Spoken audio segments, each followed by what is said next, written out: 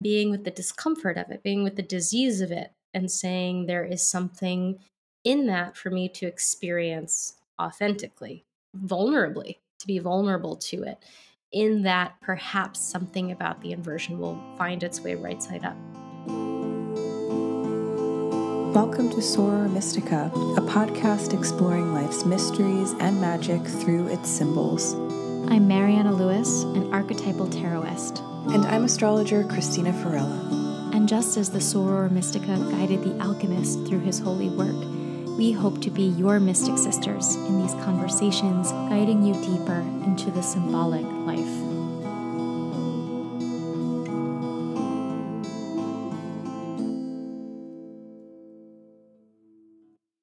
Hey everybody, this is the 41st episode of Soror Mystica, and today we are talking about reversals and retrogrades because we have some special stuff going on in the sky, right? We have entered a retrograde. Mm-hmm. Mercury retrograde starts today, and we're shooting this on August 4th, so yep, it's here. Hooray! And reversals is always something that I love talking about and discussing. So we're going to kind of blend those two sides of our modalities and discuss it. So that's really cool. And I have two quick announcements. The first one is that I think in our last episode, maybe we mentioned our next book of the book club. And Cristina and I actually both have very big projects that we're working on right now. And we're like, it's summer and we always take on too much. Maybe we're going to take a little bit of a hiatus for just like a month or so. So we're going to push that back a little bit. So if you were thinking about joining the book club, just wait a month and then join us sometime in September and we'll see you there. That's the first thing. And the second thing is that I actually am launching the Archetypal Tarot School again, which is very, very cool. And a lot of people have been asking when its doors are opening again, and here they are. So now is your chance to join this really, really cool program. The Archetypal Tarot School, if you haven't heard about it before, is my 10-week sort of signature class that I teach for, it's not a total beginner class. If you've like just gotten your first deck, this is not really the class for you. I do offer a bundle package where I have a total beginner class that you can kind of like get and watch and sort of like binge that and then jump into the Archetypal Tarot School. But it's for people who really want to take their tarot study deeper. Like they really want to find the depth in it. They really want to find the wisdom. So we read the cards through a depth psychological lens, through the lens of psyche. And we talk about all sorts of really, really interesting things like how synchronicity works with the tarot and archetypal numerology and the tarot and the hero's journey. And of course, we move through all of the cards with a lot of depth and looking at all the archetypal elements that go into them. We talk about reading techniques. It's a really, really rich course. So, and it's just my favorite thing to teach people. So I'm excited for it. And I hope that if you have any questions, you let me know and maybe I'll see you there. And there's going to be a link somewhere in our show notes for that. So that's my announcement. And we're starting September 8th, I believe, is our orientation. So this week of September 9th is the first week that we're starting. So I will see some people there, I hope. So enough of that. Tell me what you're reading, Cristina. Are you reading anything? No. Giving yourself any time to read anything? I'm reading stuff. And for everyone who's like wondering what's wrong with me, I'm moving and I'm also what's wrong with you? Yeah. I have a lot on my plate. I'm moving and I'm also getting married. She's getting married. Yeah. Which is very exciting and very fun. And also I have an Italian dad and he has high standards. He's my party planner.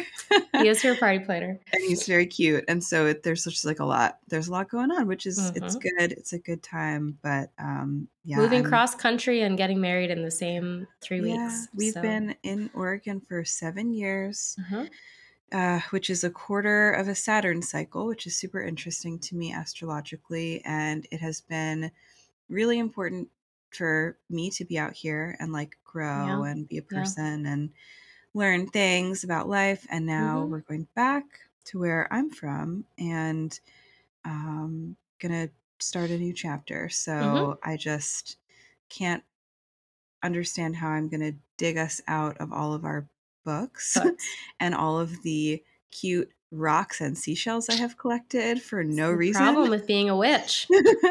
It's really bad. And then like my tea collection, like what's happening with that? These are the questions that I am contemplating. But anyway, so yeah, I'm a little bit scattershot, I think is the word, but that's fine. I'm reading a book called The Unforgivables, which is a collection of essays by Cristina Campo. Yeah, it's so good.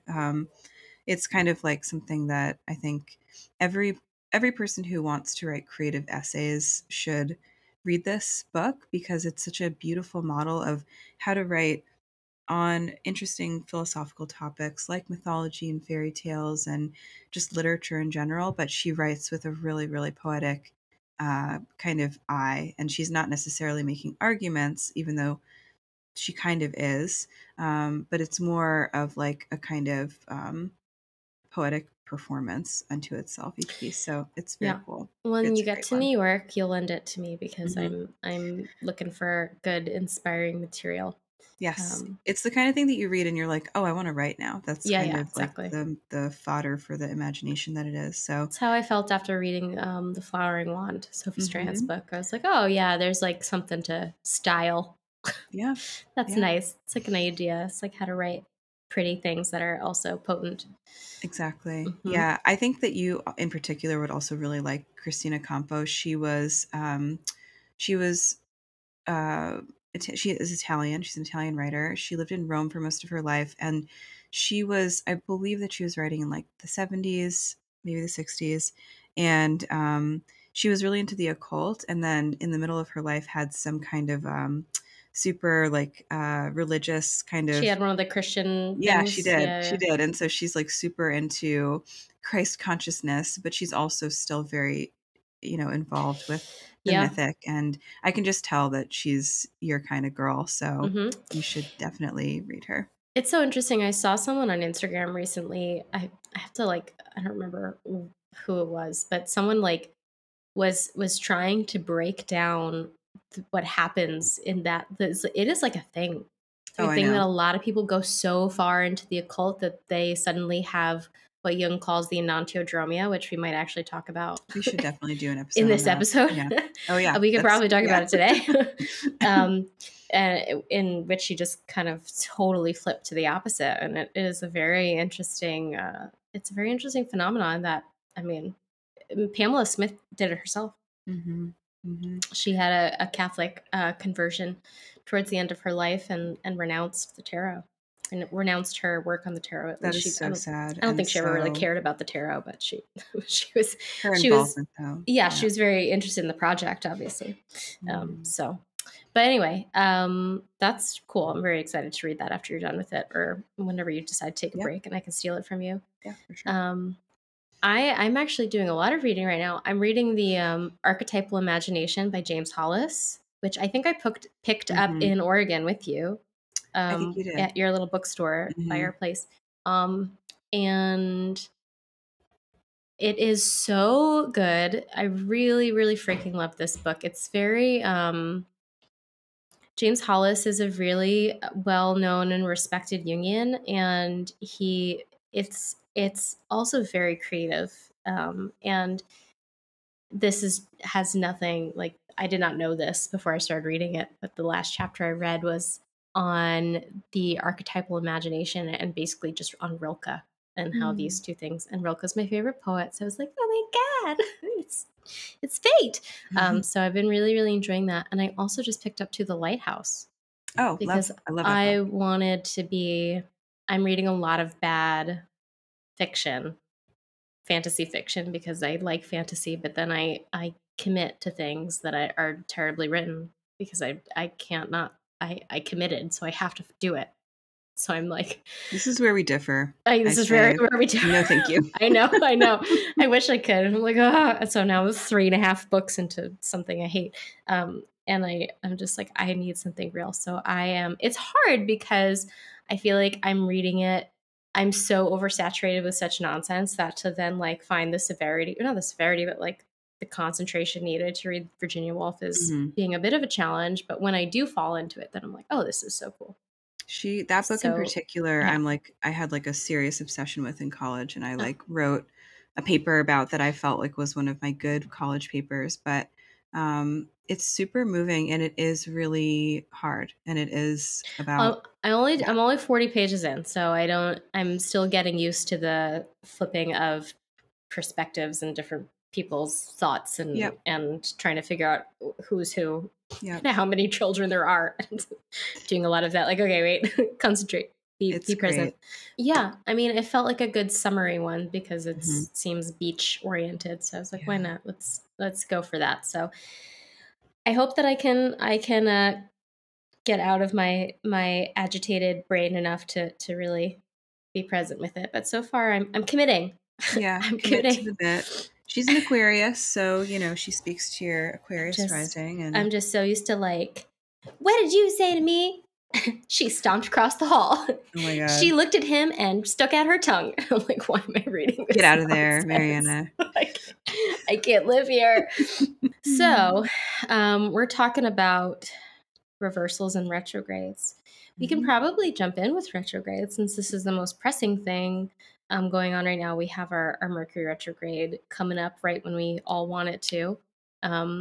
Always takes us by surprise, even though we always know it's coming.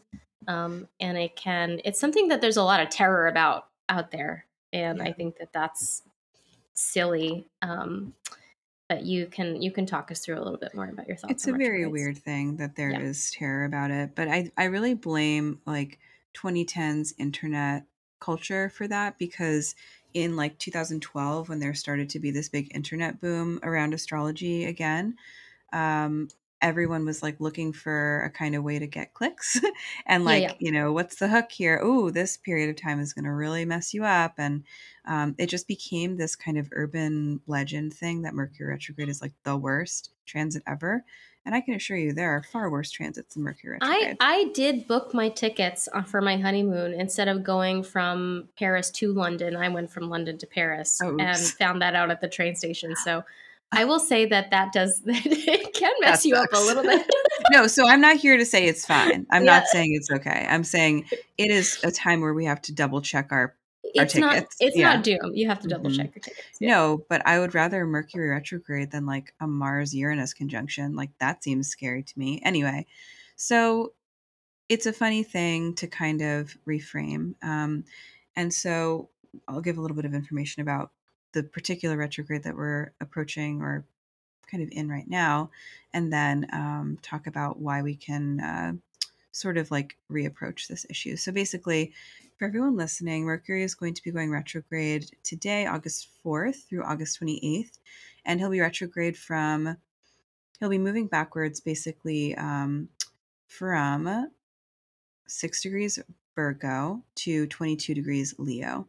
And so if you've got planets within 22 Leo to 6 Virgo, you're going to be feeling some of that energy. But what this really means is that, Mercury is the planet that governs communication, message transmission, cognition, teaching, reading, writing, travel, emails, texts. Like we live in a very Mercury oriented world. Yeah. And this is why Mercury retrograde can tend to suck so much, because he is, his themes are getting a little bit of a pause or a little bit jumbled.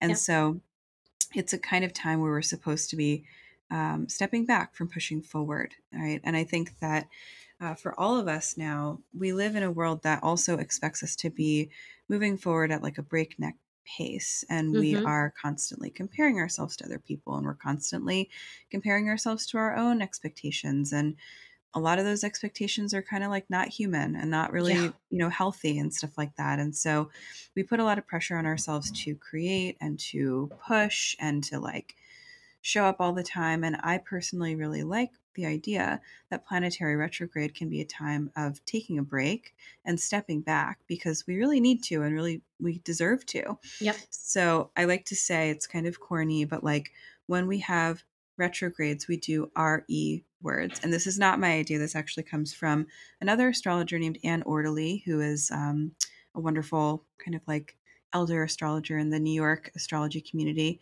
And she, I read this on her blog a long time ago. We do RE things. So we retrace our steps, we reflect, we remember, we reassess, we recognize, we whatever, fill in the blank. We do all of these things because we're supposed to be kind of going back in time a little bit and digesting everything that's happened to us over the past several months since Mercury's last retrograde. Yeah, so, moving back in the spiral a little bit. Exactly, right? Yeah. So the planets, if you can imagine it, are always like moving around the wheel in a circle shape. And at a certain point in time, due to the speed of the Earth versus the speed of Mercury, there is this kind of optical illusion thing that happens in Mercury's retrograde where it looks like Mercury is moving backwards in the sky in terms of its zodiacal position.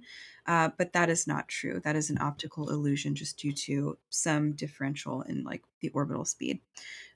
And so since astrology is so much based on this idea of sympathy, where we are looking to the macrocosm and we're looking to nature to see what's up, and like is supposed to equal like, ancient astrologers believed that when a planet looked like it was moving backwards in the sky, so too would the themes of whatever that planet was attached to would also kind of be stagnant or moving backwards. And that was negative for them. That was a malefic implication. So, it's definitely not the best time to try to start stuff, but sometimes we have no choice in life but to start something during a retrograde. And so we might find ourselves having to restart parts of it later down the line, but it's not a terrible thing to have to kind of do that. So I thought, when we were trying to think of, our next topic, I thought that this would be an interesting idea because the idea of reversal, inversion, retrograde, just kind of anything that is about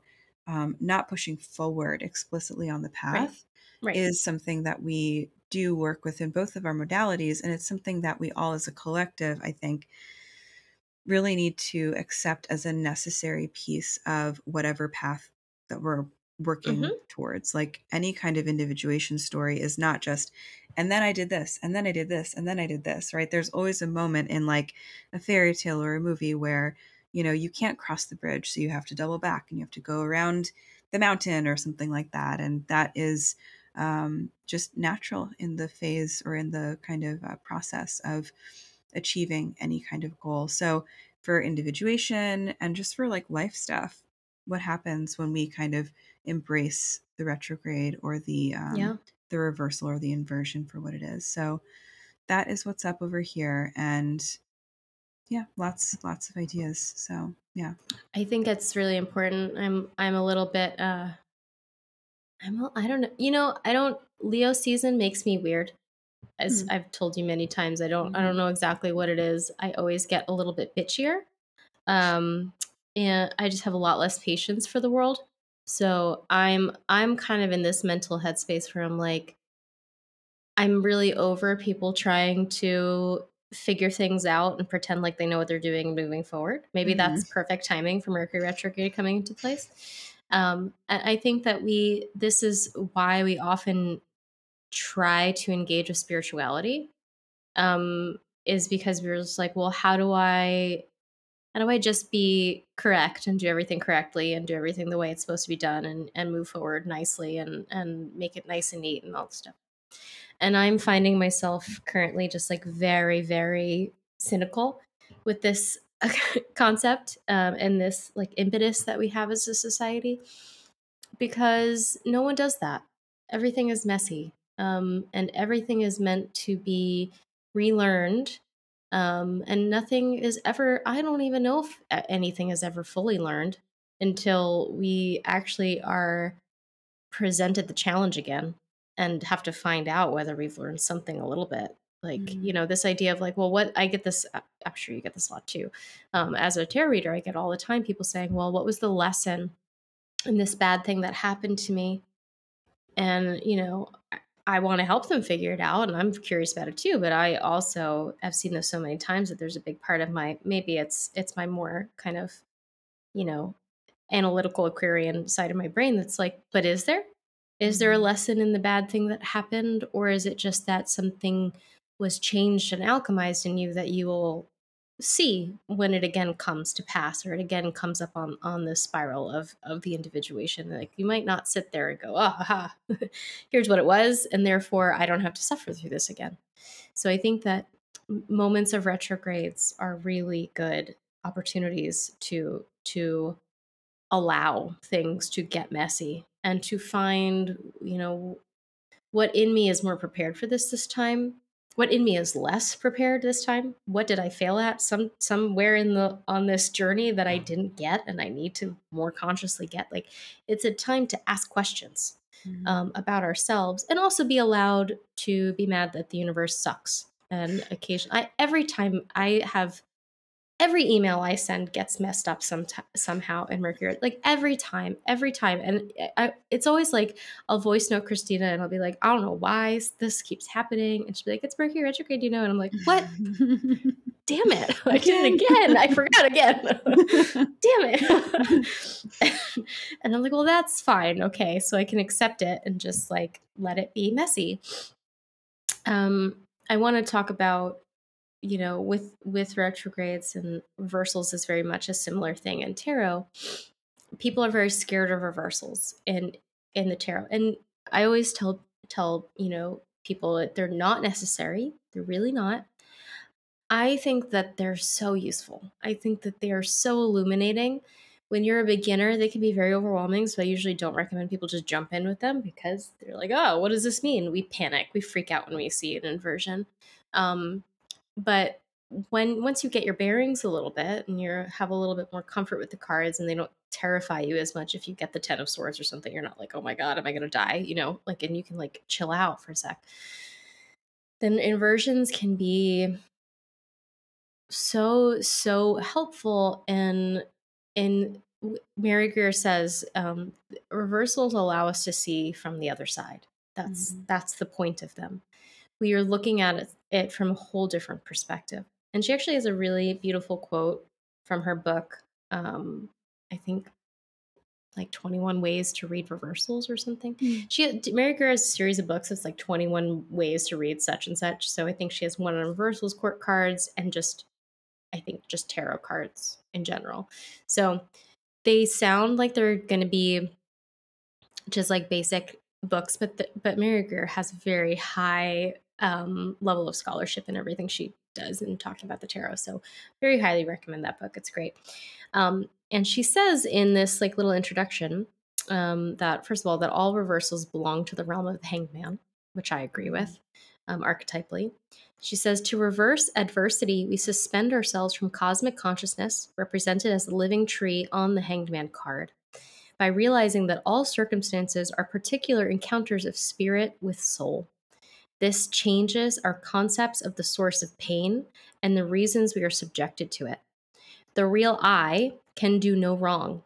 Every adversity is an opportunity for gathering wisdom and understanding, for it is only experience that cures our ignorance. So the idea basically is that when we are in the ego, the idea of the ego, the I, she's saying, can do no wrong. And that's how we have to live our lives. We have to live our lives as the hero who does no wrong. So hence why we get into a fight with someone and we're like, well, because they're like this and they do that thing. And so this is why I responded that way, because of them, right? So it's the I can do no wrong thing that we all are victim to. And so we have to reverse the adversity. We have to see it from the other side. We have to suspend our ego consciousness for a moment to look up at the situation rather than like struggling to find our footing in it. And I think that that's what reversals allow us to do. They allow us to, we see the 3 cups reversed and we go, oh, 3 cups, how sweet. Like, I'm happy and I have great friends around me and whatever. And then we see the reversal of it and we go, oh my God, are my friends going to tell me I'm terrible or something? What's going to happen? And instead the question is, well, how happy and sweet is this friendship I have going on? Are there themes under the surface here that I'm ignoring? Are there tensions that I don't want to acknowledge? Am I playing a part in something in some feeling of adversity here, and questioning what that might be. So they're very, very, very useful. And I actually in the archetypal tarot school, I talk about 4 or 5 different ways that we can approach them and think of them, and not just this like opposite stupidness that is completely too limited. But yeah, they can let us.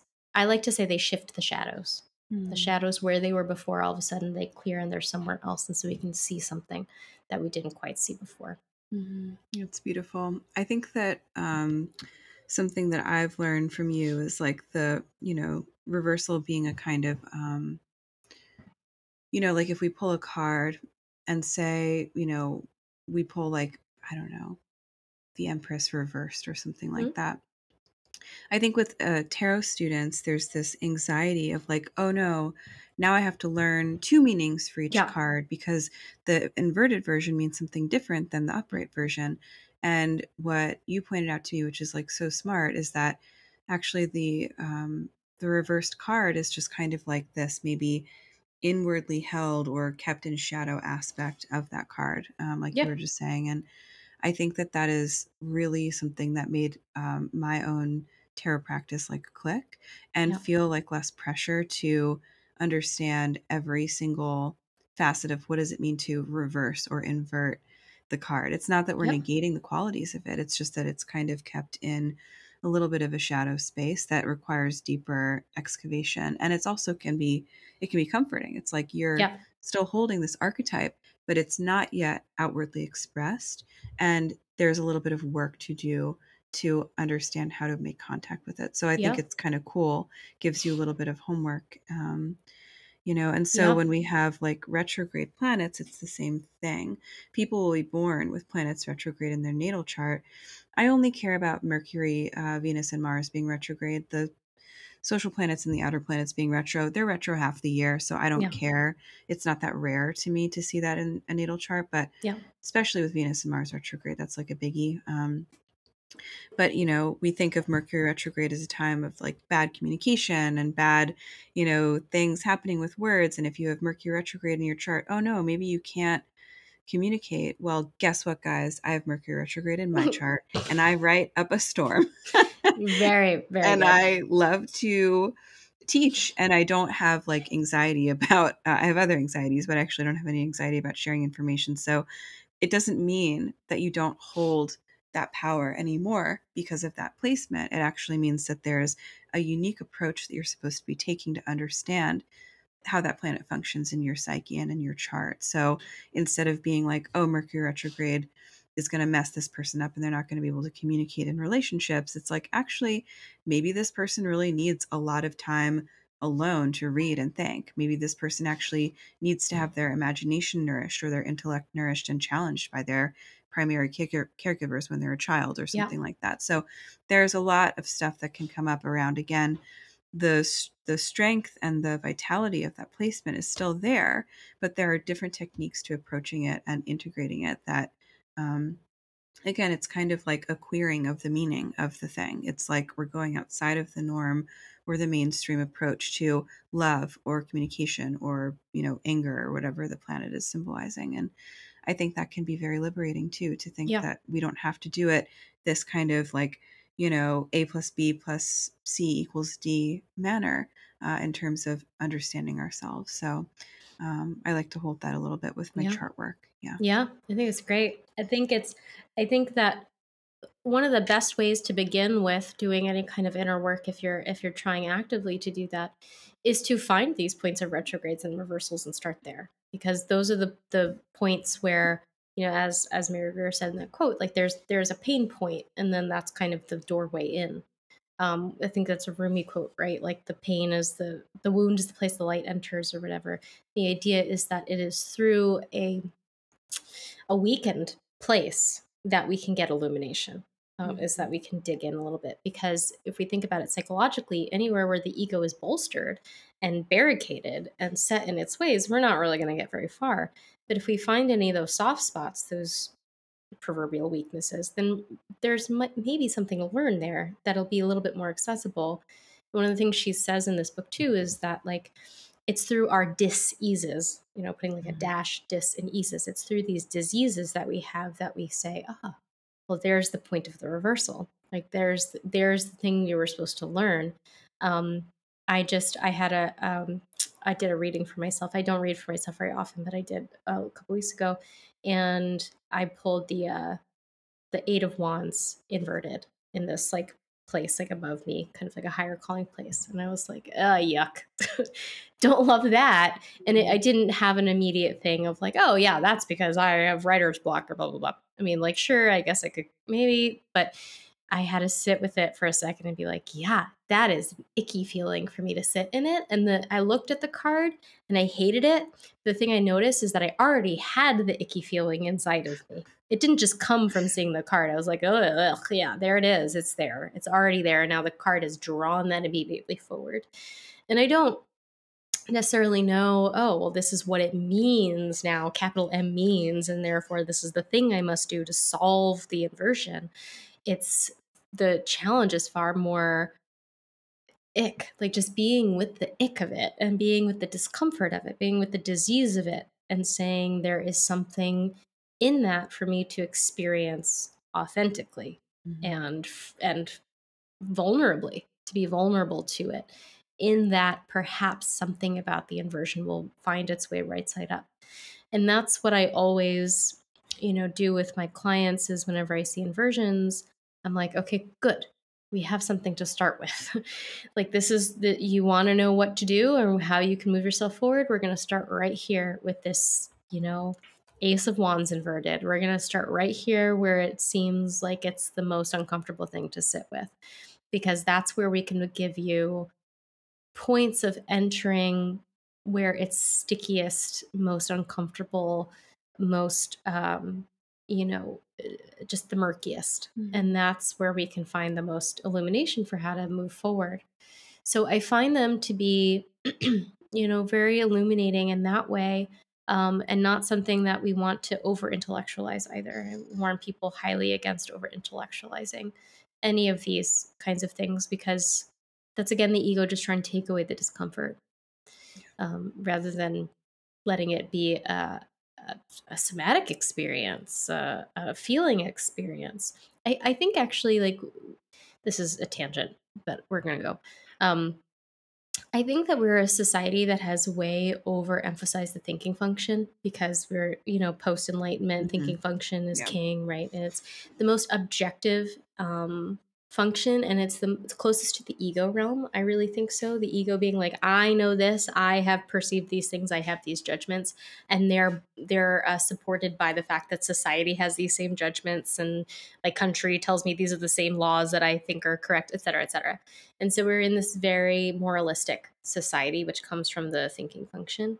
And our society feels like we're almost moving back towards Puritanism and Victorianism in many ways, even if it's opposite values that were at the time. We still have these very rigid set of moralistic values in society. It's very thinking function stuff.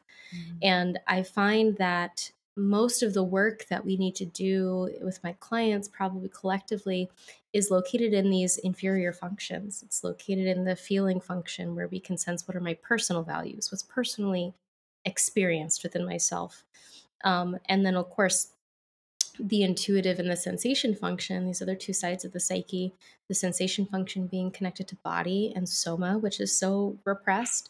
And then the intuitive side also being so nonsensical and not based in data, not based in reality. But of course, we push that away. And so I feel like it's so much of this work of inversions are also getting in touch with these other senses that are totally not analytical and thinking oriented, that are other places, because they're often the most suppressed, just generally. But that's a tangent, but it's just a thought. I love that. I think that's very smart. And yeah, so it's like, because we live in this kind of logos-oriented world, we think that we're supposed to be moving forward. We are always hearing things about making progress, making, strides, achieving goals, hitting benchmarks and stuff. And like, yeah, there can be importance in that for having, especially if you are a creative person, or you work for yourself, or you just have goals that you want to achieve in your life, like, yeah, that's important to be able to stride forward. But that's the only thing we ever emphasize. We don't really emphasize or celebrate the experience of like the reversal of course, or the changing of the mind, or even the temporary failure, the temporary setback. And we glamorize the kind of achievement of the ultimate goal over everything else that goes into it. And so I think that that gives a lot of us a ton of anxiety, and it creates a lot of mental illness in the world, because we're just like, we think, oh, I'm supposed to have achieved XYZ things by the time I'm 34. And actually, no, you're not, babe. You have a whole natal chart that you're supposed to be living through, and got a whole chart, and it's yours, just waiting for you. It's yours, and it's unique, and there's no set map. And so that's why stuff like astrology and tarot can be great for discerning and finding and breaking away from these rote cultural narratives of what progress and achievement looks like. And it's important, just like planets are retrograde all throughout the year, to remember that you also get to have your own retrograde phase of life, So, it just made me think, you said that so well. And it's like we use these tools to support the things we're trying to break away from without realizing it. Absolutely. Yeah. And it's a way of rewriting your own story. So it requires a big paradigm shift. And I think too that the idea of enantiodromia we can bring in a little bit, because it is a really interesting idea. So enantiodromia is actually, it's a term that's popularized by Jung, but comes from Heraclitus, and it means to like run a course in opposite. So the word enantios means opposite, and then the dromia comes from like running a course. So it's to run a course in the opposite direction, right? So it's very much attached to this idea of retrograde and reversal. And it's an interesting theory, because what Jung suggested is that when we become too one-sided, when we become too fixated in one side of the psyche will try to naturally compensate for that one-sidedness by reversing to its opposite, by bringing in this compensatory experience or function. So what that looks like, for example, is somebody might be really, really spiritual, having like a big spiritual awakening, like super airy fairy up in the air, everything is like not real, and all of a sudden like break their foot. And then just be like, every day is like the stupid little things of like, my foot is swollen in this position and I can't walk and I need to take pain relievers and blah blah. And the idea is that there's this psychic flip from one extreme of like, I'm not in my body, I'm the spiritual person having this spiritual experience, to all of a sudden being super super in the body, corporeal, worrying about the nitty gritty of just dealing with an injury kind of a thing. And so what's one of the ways I sometimes read reversals, less often than other ways, less often than seeing them as energies that are in shadow, repressed, in flux, all these things that just more shadowy in nature. But sometimes we can flip to the opposite, and we do that all the time. And sometimes it's good. Sometimes that compensation of the psyche is good and natural, and it is really well served. And sometimes it's really not. And so it's up to us to kind of, with the ideas that we're trying to rebalance our psyche from being too one-sided. So one of the cards that I see this happen all the time with is the star card, because the star card is one that's really, really full of hope, but it's more than hope. It's like that unnameable, I'm special, something, but there's a destiny for me feeling that's very private and very true, but can get very inflated too. It can feel very big. It can feel like, where's my destiny? Why isn't it happening? And so when I am with a client and they pull the star inverted, I'm also often like, did we suddenly flip to the despair of, I'm worthless, there's no hope for me, nothing good is ever going to happen to me, am I just stuck in this dark pit? So we went from this hope that felt like it was, enormous archetypal to this despair that feels like I'm like there's no point in life. Why even try? The cynicism that inverted star can represent. And so we can see that sometimes happen to ourselves, and it's important to when we have this sudden flip, understand that we're trying to find some kind of equilibrium, even though it's sometimes throws us way into the other deep end of stuff that's too much. But questioning, rather than just getting stuck in it, questioning like, okay, well, is this part of me trying to restabilize myself? Yeah, absolutely. And I think that that's part of the drama of figuring our stuff out, is that we have to like really go from one extreme to another. And I think that that's another good reminder of that all important tension of opposites, or the kind of dialectical opposition of things that helps us find that magical third way. So I think that in finding our path reversed, or our card position inverted, we are shown something about the opposite experience that helps us actually gain some wisdom about what we need to do. Like, one of the ways that I help my students make sense of the signs is to remind them that the sign gives us information about itself because of its qualities, but we also learn a lot about what the sign does from the sign that's opposite to it. Virgo and Pisces occupy an axis together of like healing, but we learn something about, quote, healing from Virgo's perspective opposed to Pisces, and where's the middle ground.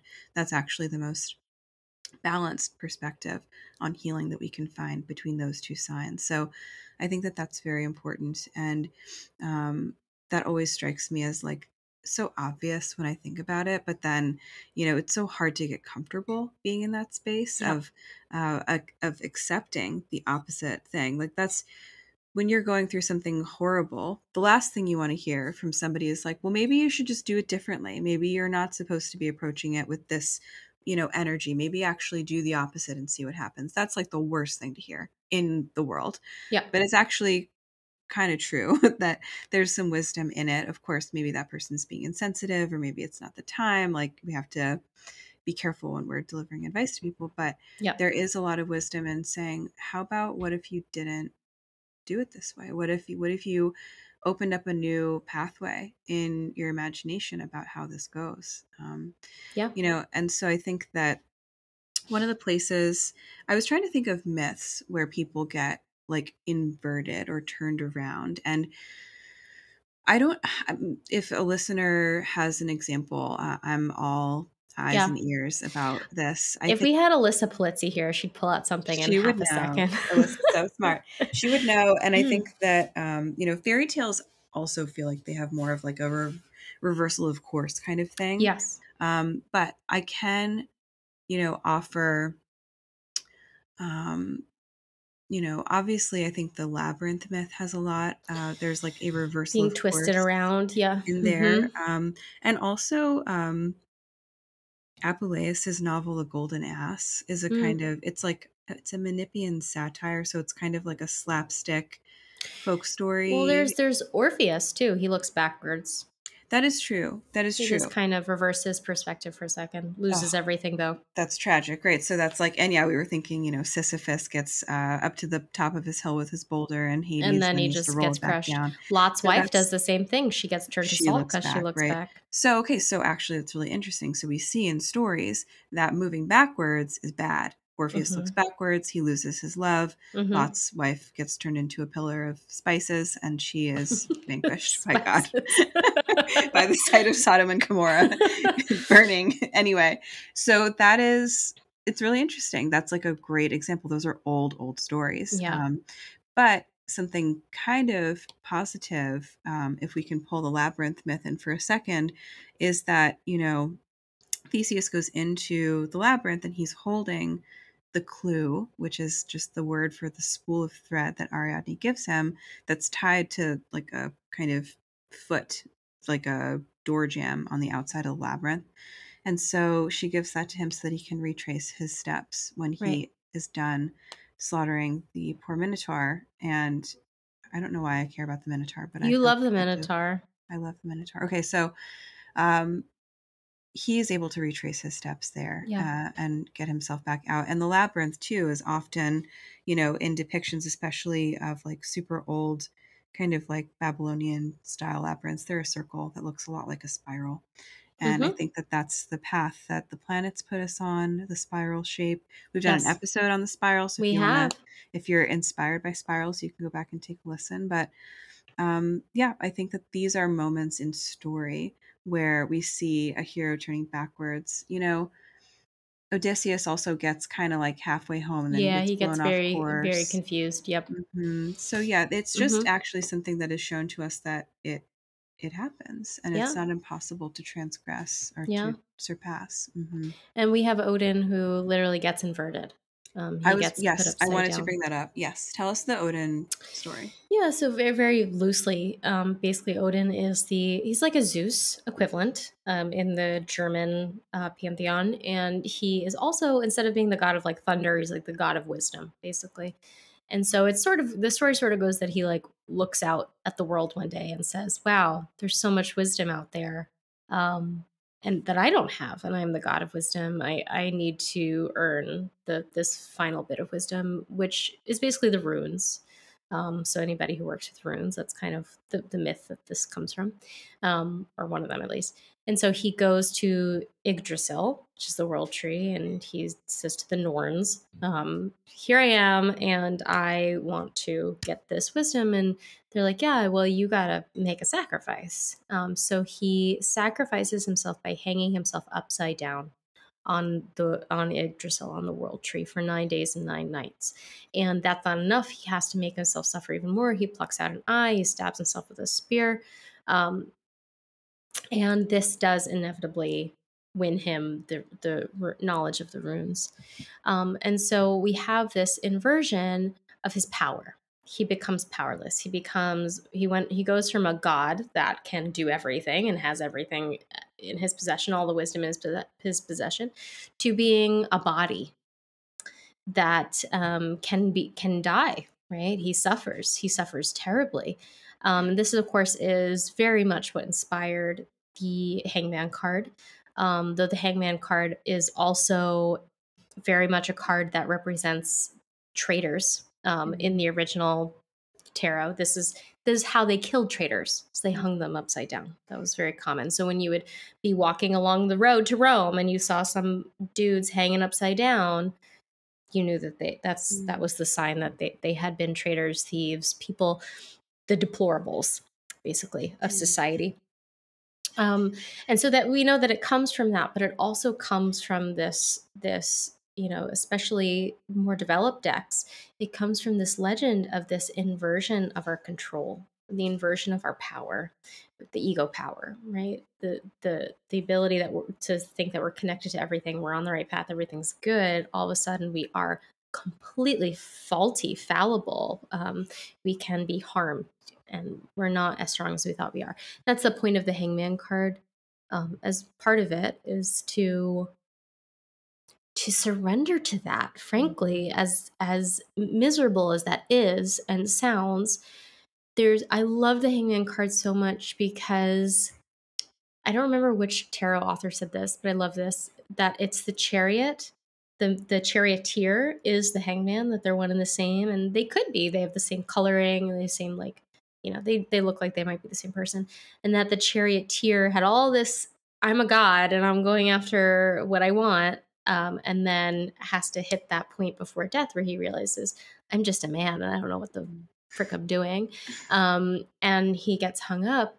And but the hangman has a nimbus. He has a corona. He has a halo. And it signifies that even though he's suffering and he's hanging and he's in a state that it's very pathetic seeming, he's holy, he's blessed, he's having some kind of a numinous holy experience. And so are we when we're in those states of, I have no idea what's going on, I have no control, I don't know, everything's inverted, everything's going backwards, I don't know who in the world I am right now. It is a holy moment to withstand that. So I think that's something that we can learn from that Odin story, that sometimes we have to sacrifice what it is that the wisdom we already think we know in order to get the wisdom that we need. next. Mm-hmm. And that's what the hangman teaches us too. If we can stop struggling for a minute.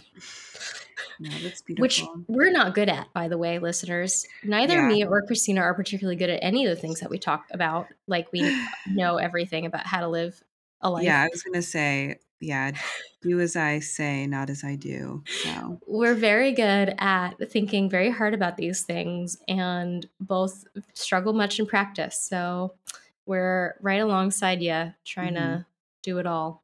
Yeah, it's really hard work. So, this retrograde season, if you can practice yourself kind of surrendering to the reversal, of course, and seeing what it is that you learn about that discomfort, I think is a really great tool for this particular moment. So, yeah.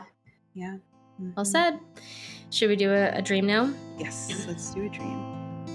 If you're enjoying this podcast, we encourage you to leave a review or learn more about how you can support us on Mighty Networks, where you can get access to some exciting exclusive offerings. Or you can connect with us by sharing a symbolic experience, whether from a dream or synchronicity, for us to explore on the show. Thank you to today's sharer, and please tell us your symbolic experience or connect with us on our website, sorormysticapodcast.com. Are you a small business looking to reach a targeted audience of people interested in all things esoteric? If this sounds like you, Soror Mystica would love to invite you to become an ad partner. We offer a highly tailored audience of mindful, curious, depth-seeking listeners, and we would be delighted to showcase your business and offerings to new hearts and new minds. Simply fill out an advertiser application form at our website, linked in the show notes below, or navigate to sorormysticapodcast.com/advertise with us.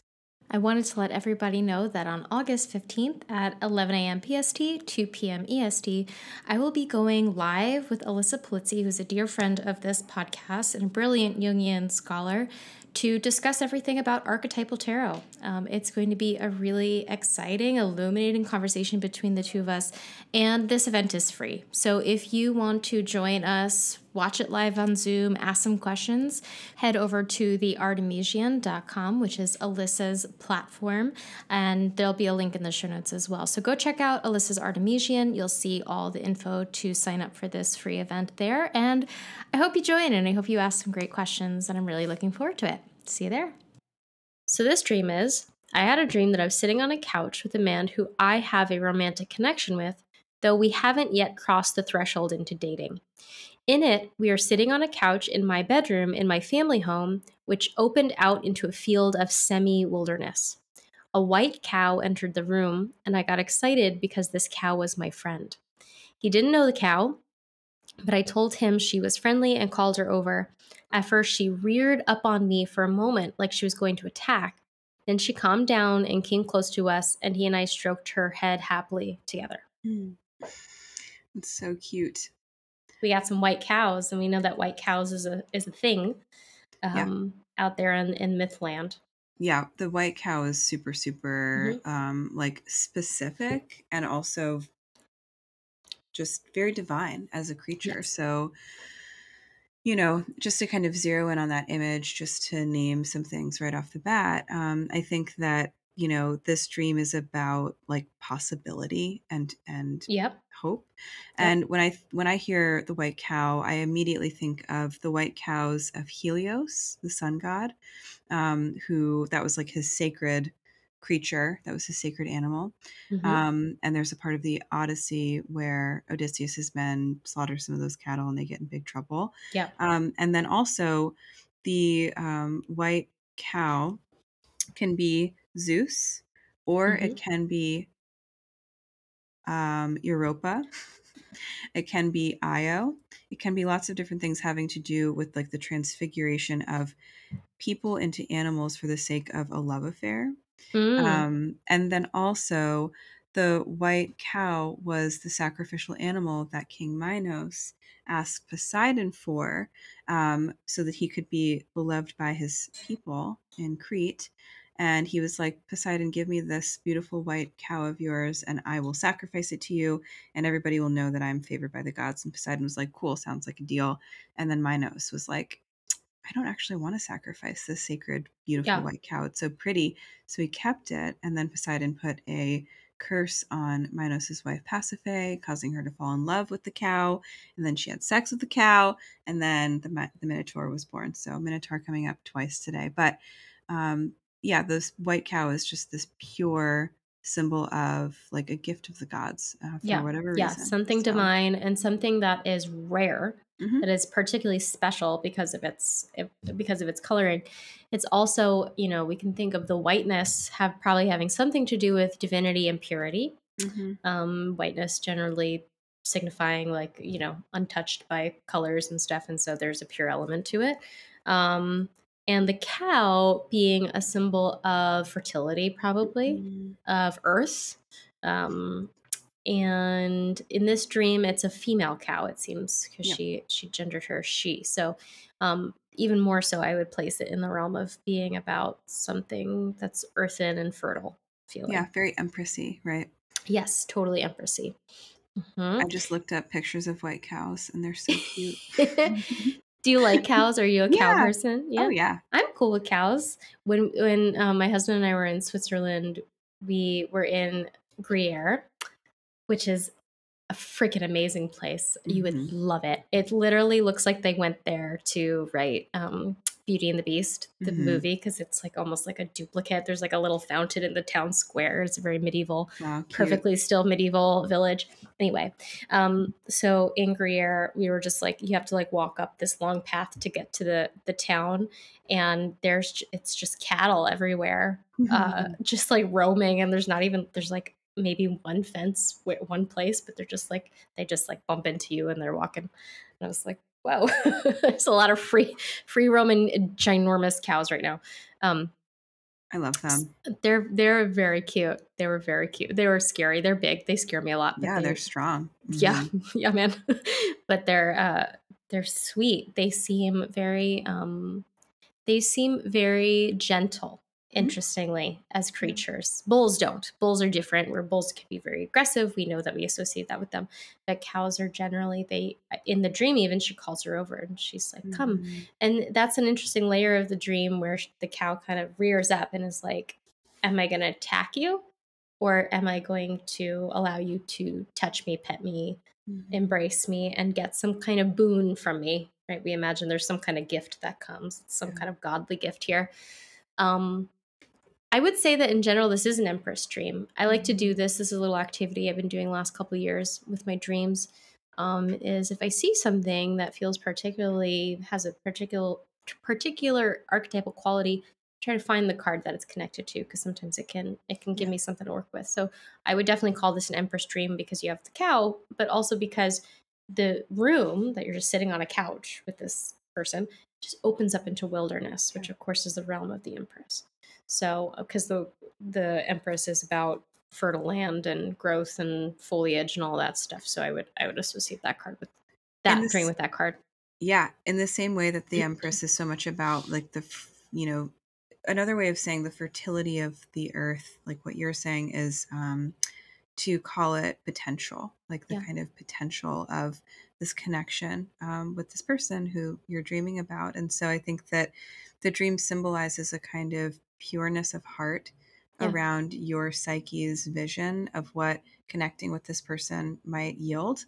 And so I think if you're like waiting for a symbol or a sign, if you're waiting for a sign, I mean, this is definitely a good one. Not to pressure you or anything, but if we were looking for some good omens, I would say you got one. It's beautiful. And so I think that really taking a heart around that. And there's also something, again, like the cow being or the bull being the symbol of Taurus. Yeah. And that is a sign that is so much about the grounding nature of one's values. And like, I wonder if there's a shared perspective or a shared connection between the two of you that feels really rich. So it seems like you're being shown and encouraged ways of feeling good about the connection that you have with this person.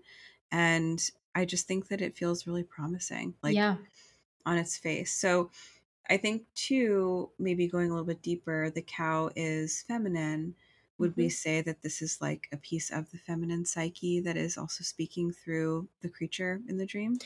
It feels like a goddess, honestly. It feels like a goddess apparition almost, in that there's like, it comes in from the wilderness. It's like you're in a room that's contained, right? You're like in normal territory, human territory. The archetypal realm opens to you. The wilderness opens to you. You have this emerging deity of some kind, this symbol approach that comes in from that archetypal realm and is like, am I wild and going to not, work within your psyche, or are you going to be able to adapt me to your psyche? And you are able to adapt the cow to the psyche. You're able to reach out and touch it. She's, the fact that you feel that she's a friend to you is also really good and promising. Like, you have an instinct that this is not a dangerous thing. These sorts of dreams can definitely represent a new archetypal energy entering, the psyche, that there is something awakening. Maybe this relationship is awakening something about in your feminine consciousness, another side of yourself you haven't experienced. Maybe this person is a somewhat of an animus figure to you, a little bit, in a way in which it's allowing you to kind of get in touch with your own more wild power. That there might be an entry point to that too. But I would definitely say whatever feels like it's entering your consciousness right now, it's a little wild, so it might take some taming, but it's definitely a friend to you, and it's going to help you in some period of psychological growth. It feels a little bit like the strength card kind of too, and that there's like this beast that we have to reach out for and to meet with gentleness and not with aggression. And it might be a little bit scary at first, but yeah, there's like that element of the cow rearing up, and I think that that's also like the natural invocation of something scary when we're starting a new relationship or a new connection or even a new piece of ourselves opening up. And I think that that's you're shown in the dream that it's tameable, or there's something kind of like soothable about that rearing up. That's really important to hold on to as well. So that might be important as a symbol of anxiety or fear, or even like your own just ambivalence. I don't know, but there's something there that to me says that it's okay to kind of push forward. So yeah. If you have an altar, I would highly recommend getting a picture of a white cow, or I like one of my analysts years ago gave me this idea of that when I dream of animals, to go to the like toy store and get like a little figurine of the animal, and then you could put that on your altar, maybe paint it white or something. And I would put it somewhere. I would commemorate that symbol. I always take it very seriously when animals come into our dream in that really powerful way, because it's like, it really feels like something big, and so we can kind of create psychic sacred space around that. Yeah, that's beautiful. I love that idea. Little sympathetic magic. This was a really sweet dream. Thank you for sharing it. And thanks for talking with us about reversals and retrogrades. And I think our overall message is, don't freak out. Let it be weird. Let it be hard. And it might be really weird and really hard. Do you have any final warnings for people to not get caught in the craziness of Instagram around retrogrades? Just use common sense on the internet, I think, is my only advice. No, I think that it's advice no one does. So it's good advice. It's tough. And listen, stuff does get a little wonky. Like, I'm literally here planning a lot of important things for the next month, and it's going to be a Mercury retrograde. So I will be impacted by this transit, I'm sure. So I'm not going to try to, push it off and say it's not a big deal. But my best retrograde advice is just like, check your work, check your thoughts. Check your work. Yeah. Double check. Go back and read it again. Yep. And make sure everything is okay, and you will be extra secure that way. So awesome. All right, everybody. We'll see you in another couple weeks or so, and hold on. We'll see you then. Bye.